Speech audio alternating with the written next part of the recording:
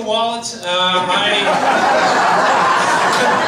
not been a good night for me. I came in here with a wallet and a meatball sandwich. I have nothing right now.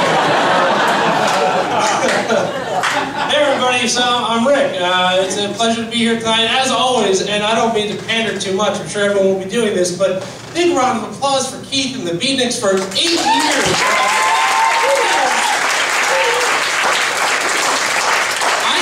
It's the longest running comedy night in Rhode Island, and it's great. It's always a pleasure to be a guest here, so I guess I'll talk about me a little bit. I'm a married guy. I got married about a year ago, which was great. And I think my favorite part of the wedding was I lost weight to get ready for it. I lost like 30 pounds or so, which was, thank you. I wasn't dieting or anything, but I was probably just sick, but whatever.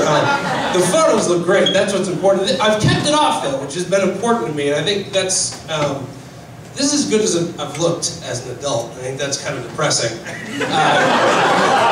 Because I feel like you're all looking at me right now like, yeah, he'll be right when he gets his shit together. No, shit's together. I am in prime condition right now. It's grade A Rick. I have a lot of body image issues. Yeah, let's talk about that now. I have a skin disease. It's called psoriasis. You guys all have it soon. Don't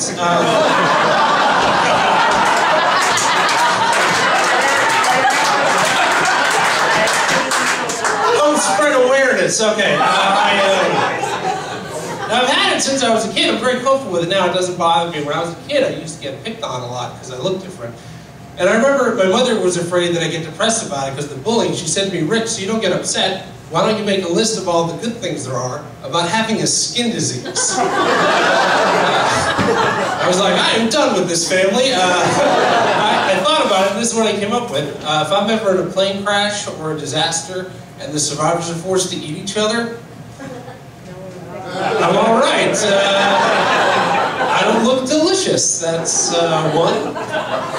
And it's a lot like dry skin, which is just because I always carry around bottles of moisturizer with me, which is reasonable. And in my car, in the cup holder, I have a bottle of lotion there at all times. In case you ever need to pick somebody up to give them a ride somewhere, I'm afraid they're going to get in my car and see it and be like, gross. Have some self-control. You're going to kill somebody out there. Safety issue. So I'm a husband now. I'm not very good at it. I know all the basics, but like, I do this. I'm supposed to be a provider. Tonight is a windfall. Normally, comedians get paid in beer, which you cannot raise a family on. Legally, you cannot raise a family. And when they asked me to do this, I was like, sweet, thick sliced bologna this week. Living the good life.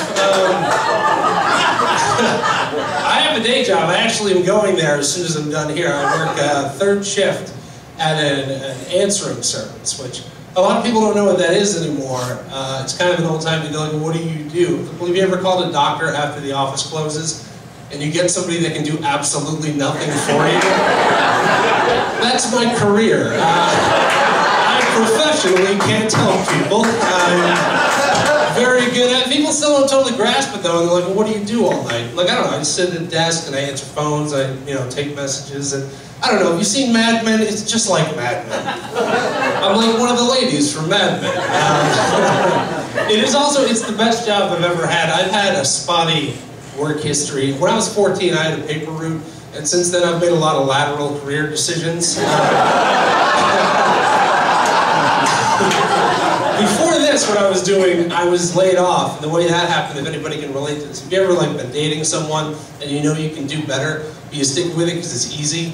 And then a couple of years goes by and it feels really safe and comfortable, and then all of a sudden they blindside you and break up with you, and you're like, what?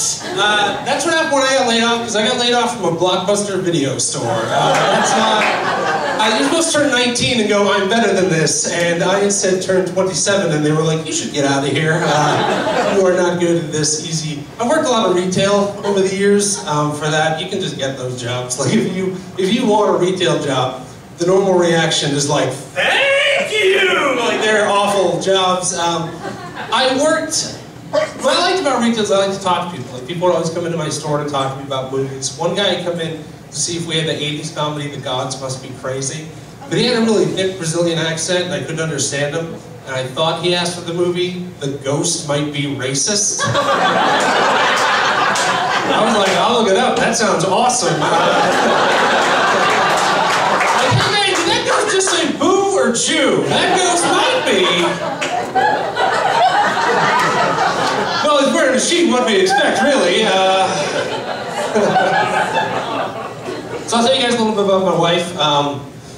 Her name's Jen, just in case anybody was going to be like, oh yeah, what's her name? Like, she's real.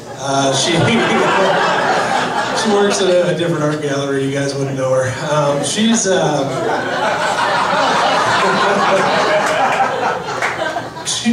great. This is a real thing about us. We didn't sleep together until after we got engaged.